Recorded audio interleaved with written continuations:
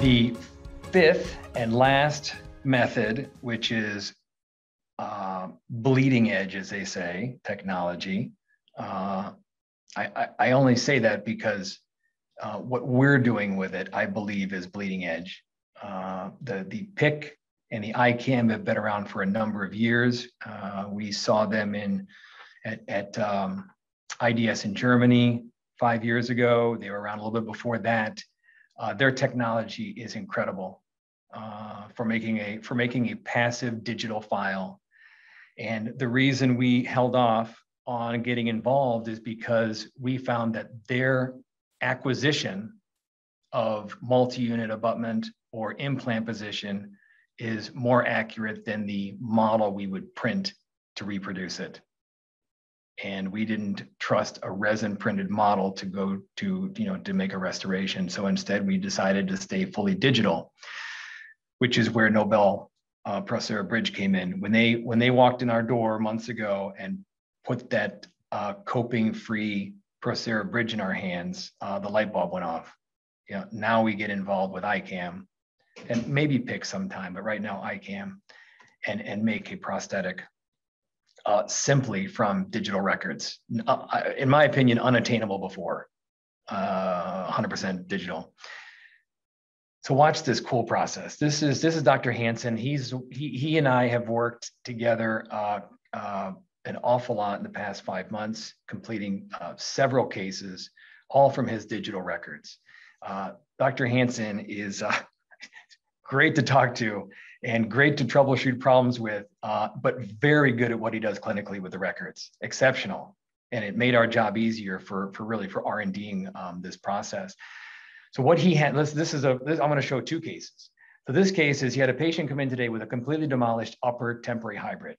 So patient already had, even though this doctor does surgery, he had a patient who already had a hybrid, needed a new one. So he uploaded the scans. He took the iCam scans. You saw that with the dominoes. He takes DES scan bodies. That's a company, DES. They sell scan bodies that are specifically made for the iCam registration. He scanned the prosthetic. He scanned the opposing and scanned the bite. And he sent that to us. Here are the records. I'll turn this down. It just makes that little beeping noise as it's registering. But the dominoes are in the mouth, and the doctor takes his iCam scan. He hovers it over the mouth, and he is capturing the positions of the in this case, four multi-unit abutment positions, i.e. implant positions. And it takes, I think it's a minute or two, depending on how many implants there are. These are really spread out through the mouth, so it's easy for the camera to capture them. But it registers one, you can see green, green, red, red. So he'll keep going until they're all green. And then once that's finished, he'll take those scan flags out, the dominoes. He'll do another scan with these DES analogs, and then he'll seat the prosthetics, and he'll do intraoral scans of the prosthetics seated. Those are the scans. And then what we receive, you see on the left is we have tissue, we have scan bodies, we have a prosthetic seated that can be registered back to the original scan, and we have tissue, so we have intaglio.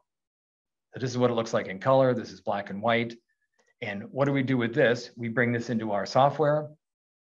We have what the patient's wearing. We have implant positions. I think I'll turn on the little, yep. So we have, those are not copings, those are screw channels. Those are just screw channels. This is a coping-free try-in and a coping-free NobelProcera Bridge. Make a proposal right here. That's what we're proposing as a new final. We print it in, we send that off to the doctor as a preview. And sometimes it's just screenshots with the DTX software, Nobel's software. And sometimes it's a video plan for a prototype. Doctor signs off on it. We fabricate this. This is a printed try-in for trial. And we use these special screws. And these screws contact the resin only, no copings.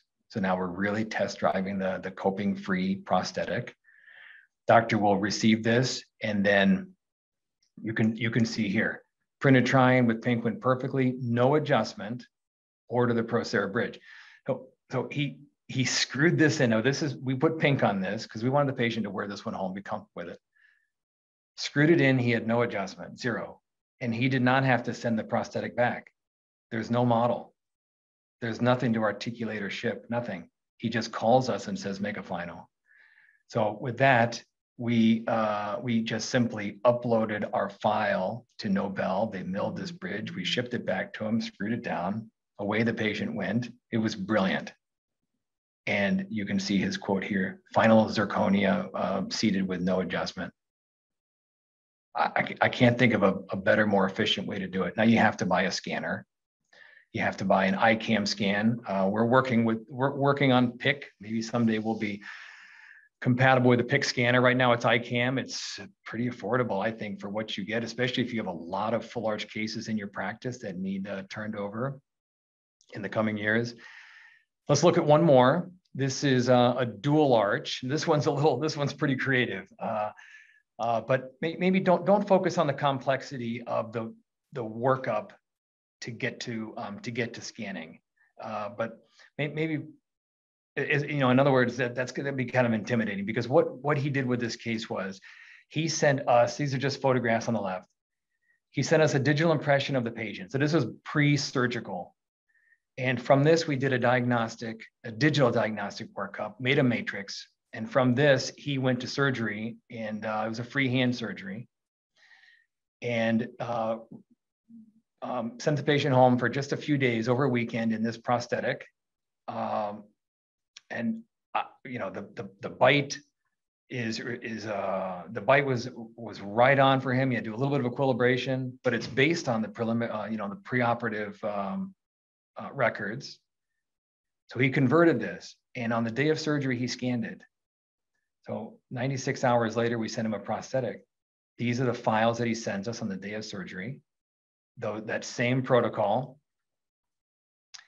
we went through just kind of like what I've been showing all along here. We make him a prototype. We emailed this over within 24 hours.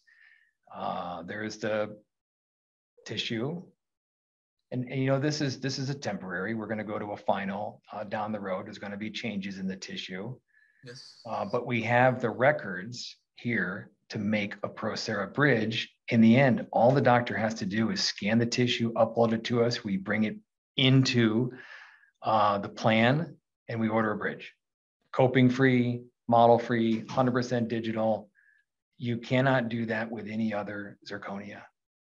Not possible that I know of. You can chat in the end if you like, and we can talk about it, or you can give me a call if there's some other option. We've been looking into this for a long time, and Procera Bridge seems to be the only method of doing this that I've seen. Model-free, coping-free, 100% digital. Here's the try-in. Patient went home in the other prosthetic, the not so hot prosthetic, but had this by I believe Tuesday after a Thursday surgery. Very efficient. Nice work.